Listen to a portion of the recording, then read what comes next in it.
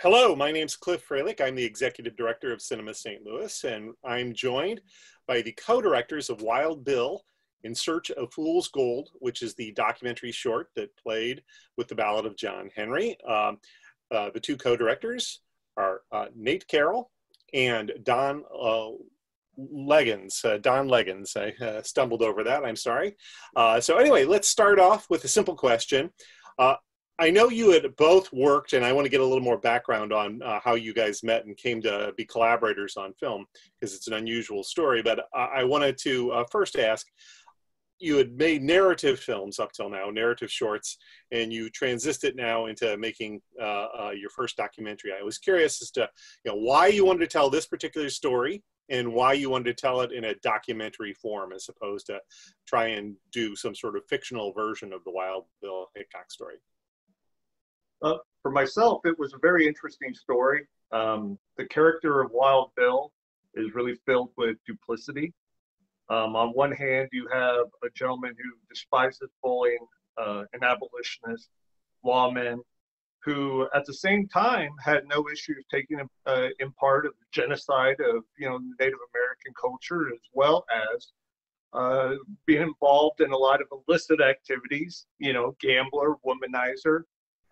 So from that perspective, it was a very interesting story, one that I latched on primarily after reading Tom Clavin's book, a documentary on Wild Bill. And then through further research that Don and I both did, what really came out of it was no one really knows all the truth about Wild Bill. And he was really a marketing genius to himself. To quote Kurt Vonnegut, you need to be careful what you pretend to be, because in the end, that's what you become. And that's really kind of what happened to Wild Bill. He portrayed himself as a gunfighter, a notorious gunfighter, a killer, and essentially, in the end of his life, he was assassinated, probably at his weakest moment. From a documentary perspective, it started off as a project for Lights Film School, an online film school that I was taking. And what started off as supposed to be just a 8-minute documentary piece really kind of just started to grow as we traveled across the U.S., filming these locations, as well as doing more and more research. It was very exciting to do a documentary, but how they say with filmmaking, never make a film longer than 12 minutes and try to avoid period pieces, keep your actors and locations small. That didn't really work out for us, but I think we're better off for it. It was a fantastic story, and we had a lot of fun making it. It sounds like Nate was sort of the primary motive force behind choosing the subject, Don. Did you embrace it immediately? Did you have a previous interest in Wild Bill, or was this something relatively new to you? I enjoy history, and I was intrigued by the local history that it brought, and how much history was in our backyard with it. Like, we got to do a lot of traveling local through Illinois, Missouri, and see some sites that you would normally overlook. And I found a lot of interest in that aspect of it. Okay. We'll get a little bit more into the film itself, but I first wanted to talk, I believe, from what I read on your website and elsewhere, that you two met when you were both in the service. Is that correct? Yes. Yeah, So, Don and I both served in Afghanistan together in 2007, 2008. And so, even though were you both from St. Louis and you met in Afghanistan? Had you had any previous interaction, or? Well, since Don was my boss, I'll let him cover that one. We were both in the Illinois Guard at the time, at opposite ends of the state, and I got pulled to go with a unit out of Chicago, and our first meeting, I guess, was probably at Fort Bragg, and from there we built our relationship, came close on deployment. We grew close to those you have things in common with. So did you both have an interest in filmmaking before you met in Afghanistan? I mean, was this, or actually in Fort Bragg, obviously, but was this something that brought you together because you both were film fans? I would say while there was when the just crazy ideas came out.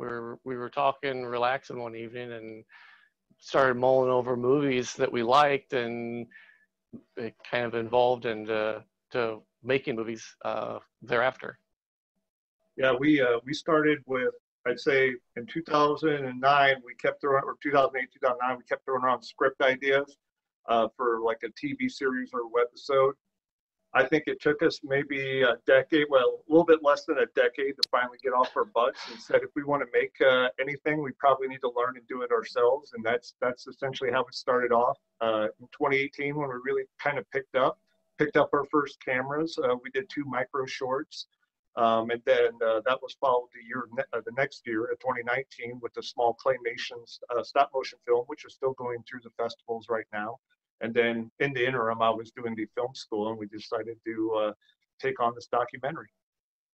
It's a pretty wildly diverse filmography that you've already built. You have a science fiction film, a horror film, one that's in an animated film that apparently I know it's played at several Christian festivals, more family, I guess, in orientation, and then now a documentary. Is there? Do you have a plan in place? Is this purposeful that you want to work in as many different areas as possible, just to sort of build your resume and also make certain you can do just about anything? Well, for at least from my perspective, I'll let Don chime in. They say that, you have, 8 bad movies in you. So it's about time to just get them, right out the way right now. But ultimately, each one of those genres kind of have their own unique style and theme. And it's really just kind of an exploration. At least for myself, I love horror films, but, doing things like comedy would be exciting as well. But we've always tried to take subject matter that was at least didn't require a lot of crew.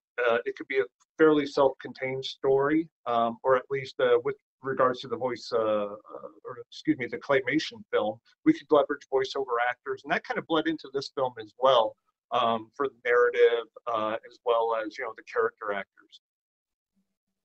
Yeah, I agree. It was finding what we like, because just picking it up and going with it, we learn things that we like, we don't like, and what worked, what didn't work, and through collaboration, learning other things that would be fun to try or interesting to try in the next film, and how we can apply it, and doing things with a small staff, how we can be creative in how we're doing the movies and making it work. Now, this was your first venture into documentary territory. Is this something that you hope to do again in the future? Was it a hard transition or a relatively seamless one from narrative filmmaking? I'd say from at least a filmmaking perspective, the run and gun perspective really wasn't much different from what we've done earlier, because it's always, we've been making micro short films. I would say the editing was definitely one of the biggest challenges. The travel, obviously, and coordinations. And at least from my perspective, the worst, or I shouldn't say the worst, but the most difficult portion was really just rights management, with all the different historical societies, museums, the stock footage, as well as working with the voiceover actors to secure the proper permissions. Okay, well, and all that actually is good prep work as far as the working with the actors for narrative filmmaking. And because it's an historical documentary in which you were doing recreations, it actually obviously has a lot of overlap with narrative filmmaking too. You probably work from a script as opposed to shooting and then seeing what you have, as many documentarians do. Yeah, we had a bit of both.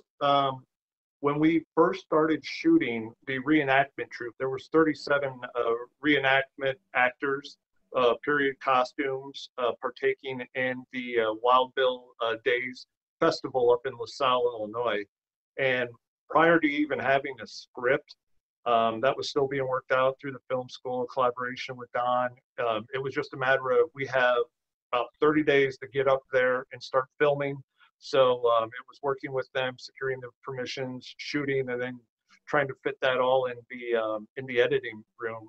But it was still a great opportunity because, I mean, without that, I mean, it adds so much charm and authenticity to the film. And, you know, at the end of the day, what are your thoughts on Wild Bill Hickok? Did you emerge from this as an admirer, or, you know, you mentioned that he's a complex figure with a lot of bad and good that contribute. What are your sort of bottom line thoughts after having lived with him for this amount of time? You know, from my perspective, it comes down to, I don't think anybody truly knew Wild Bill, and we probably never will. The evidence, you know, I've talked to historians. Don and I both talked to historians across the United States. Everyone has different stories. So much of it is built on folklore. I find it interesting from you know, a belief perspective. You know, he was raised an abolitionist, partook in helping the slaves escape through the Underground Railroad, shoveling them across the Illinois River so they can move on to Canada.